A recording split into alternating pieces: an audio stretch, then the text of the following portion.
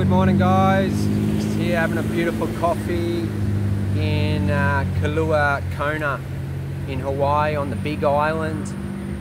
My trolley is over there and I arrived here last night. So this place also holds a very significant memory for myself. I did the Hawaiian Ironman World Championships here back in 2010, where you run down Ali'i Drive. This is packed full of spectators, and this is towards the finish line there. I trained for 8 years to achieve this goal. It took me 8 years of a lot of hard work and long hours and dedication. After racing all around the world, doing races to earn my slot here. So, yeah. I chose to come here to rest up for a little bit because I received that injury on that run from running shoes. I've been running barefoot for 10 years with no shoes and stuff, and not one major injury. And the injury I received was on the knee, so you've got to be very careful when it comes to your actual bone structure, your joints. Tendon and ligaments are a bit easier to recover, but yeah, you've got to know how serious it is, and it was actually quite serious. So I did run the 7 days extra or so on the injury, and it just wasn't improving.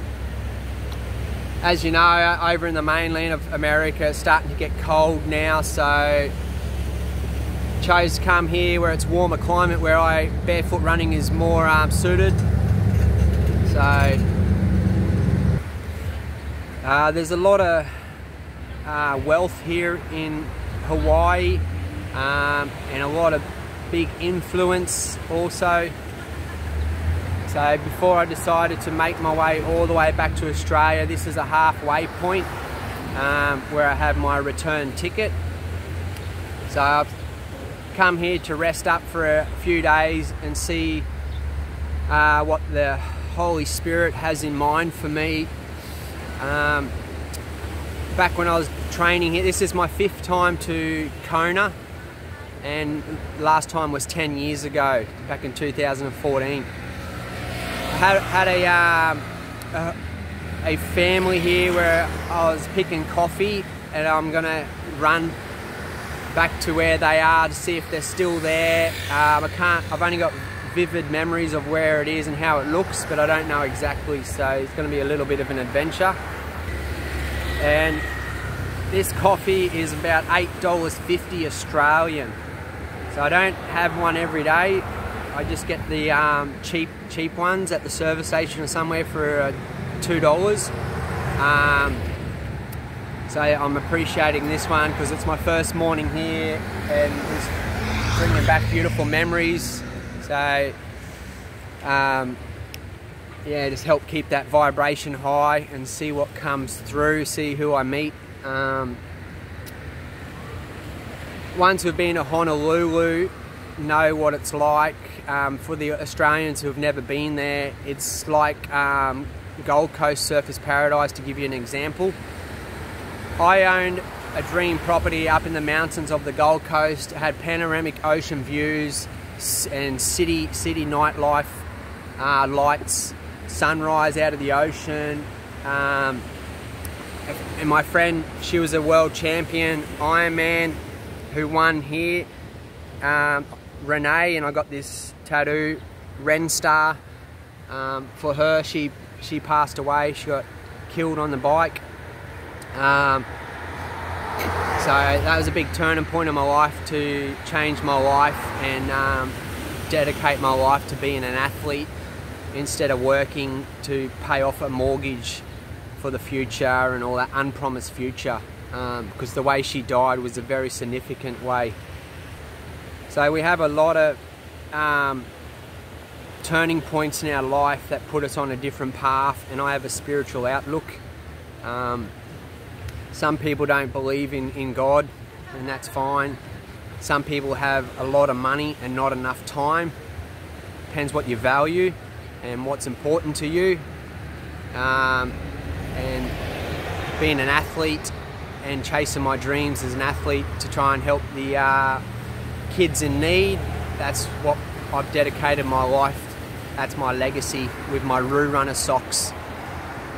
And it's not an easy task. There's a lot of loneliness, a lot of moments where people just don't understand.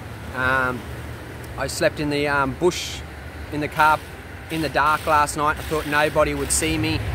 The security see me, told me to move on. I had to move on and went and slept in the long grass. Everything over here is lava rocks, so I couldn't drag my $1,000 trolley down through the rocks. And that's how it is. Can't. So I'm gonna head to this coffee farm and see if they're there. And it's coffee season, so I can pick some coffee. The Hawaiian Ironman's coming up in mid-October. So let's see if I'm destined to stay here and see what comes about and see if I pull off some runs here. I just want to thank everybody who's financially helped me with this run and believed in me. So thanks Luke, and thanks Dylan, and thanks Chloe and her family, and thanks the beautiful American people who helped donate. That's why I've decided to stop here for a bit. It's warmer climate, need to get my knee healed and see what comes about. I'm not that far away to come back to the mainland, as they call it, back to America to pull off a run. If we can do the Vegas out to Monument Valley where the Forrest Gump scene is, but we're coming into winter now, so the timing was not always the best for me, but had to give it a crack. My dream of running across America was more in the outback, more in beautiful sceneries and peace and quiet, running beside the M5 all day, every day, and sleeping there at night time with the industrial noise, and running 100 hours in 10 days and pushing that 110-pound trolley, 50-plus kilo trolley. Yeah, and no music for 10 days because I had no phone credit. So just even getting on Wi-Fi, you get in the cold and wet and tired and hungry and need to rest after big days. You're there trying to upload videos to give to you guys.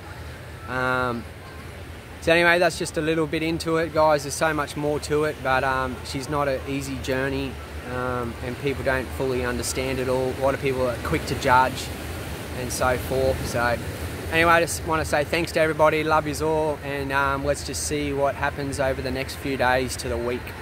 Have a beautiful day, God bless, happy Sunday. Go for a run, get your shirt off, get vitamin D and vitamin C, which is the ocean, but yeah, take some time out for yourself, listen to your soul, and make sure you be true to yourself and do what's right. Thanks guys, have a great day.